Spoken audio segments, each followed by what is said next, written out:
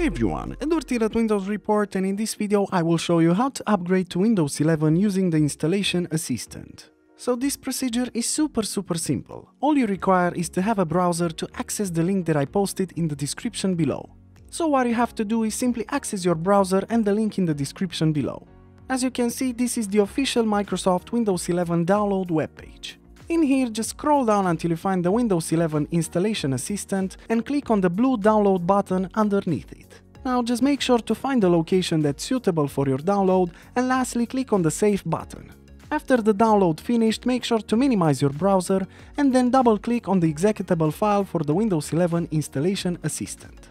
You will see that the installation process will begin as soon as you run it. After you have read the terms of the agreement, just click on Accept and Install. Now Windows 11 will start downloading and installing, so wait patiently until the process is over, then simply go through the instructions on the screen carefully. So, if your PC meets all the requirements, this is the quickest and most convenient method of installing Windows 11. Rest assured that the installation assistant will take care of all the duties for you.